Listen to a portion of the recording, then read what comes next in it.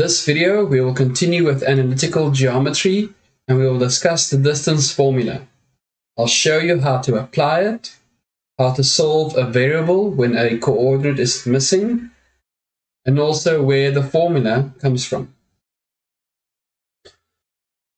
In this example, we are given two coordinates, A and B, and we want to find the length of AB. It's not necessary for you to see it on the Cartesian plane, but this is just to illustrate that we're trying to find the distance from point A up until point B. So the distance formula is the square root. Then inside the square root, we have the x of A minus the x of B squared plus the y of A minus the y of B squared. So the x of A is -3, the x of B is +5, but I subtract it, so it's -5, close the bracket and square it, plus the y of A, which is 4, minus the y of B, which is 10, so it's -10 squared.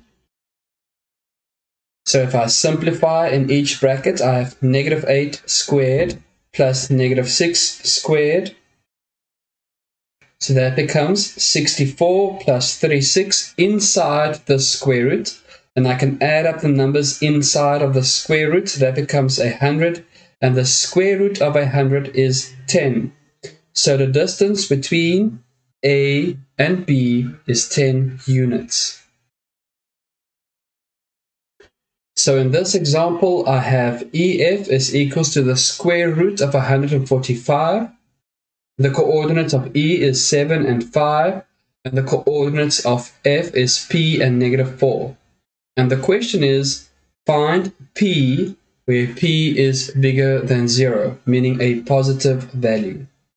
So let's start by identifying that we have a distance between 2 points, and therefore we can apply the distance formula. So the distance formula is the difference between x values squared plus the difference between y values squared. Now let's substitute. So the x coordinate of E is 7 minus the x coordinate of F, which is P, and the y coordinate of E is 5, subtracting the y coordinate of F, which is -4. So it will be 5 minus -4. And now, because we have square roots on both sides, we can square the numbers. Even if you didn't have a square root on both sides, you can eliminate this square root by squaring on the left and squaring on the right. What that allows me to do is to get rid of the square roots on both sides. Now we can start to simplify. On the left, I have nothing to do, so it's just 145. Then this is 7 minus P squared. So a lot of times when people see 7 minus P squared, they simply make it 7 squared minus P squared. But that is not true. 7 minus P squared means 7 minus P times 7 minus P. And then I need to multiply out each term in the first bracket with each term in the second bracket. So I'll have 7 times 7, which is 49, minus 7p minus 7p plus p squared.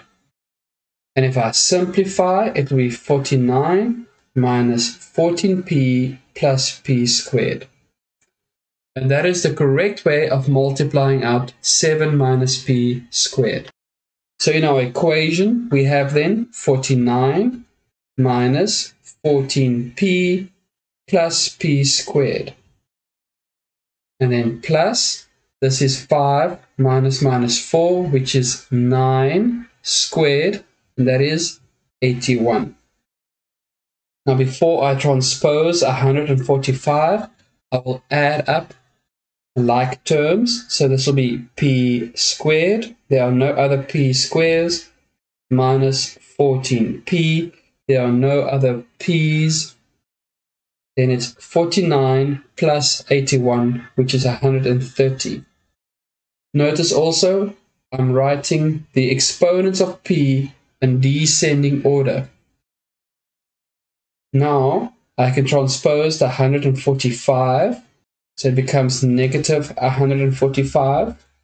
And if I simplify, I have p squared minus 14p minus 15 equal to 0. Now I have a quadratic equation which I can factorize. These are skills that we learned in grade 9. So on my factorization, I can see my first bracket will be p minus 15 times p plus 1. Therefore, I have p minus 15 equals to 0. Therefore, p can be 15. Or I have p plus 1 equal to 0. Therefore, p can be negative 1. So I have two possible values. But in the question, it was find p where p is bigger than 0. So that means it must be a positive value.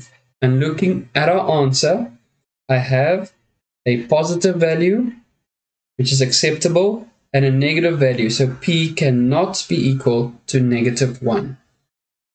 Even though this satisfies the equation, it does not satisfy the question asked originally.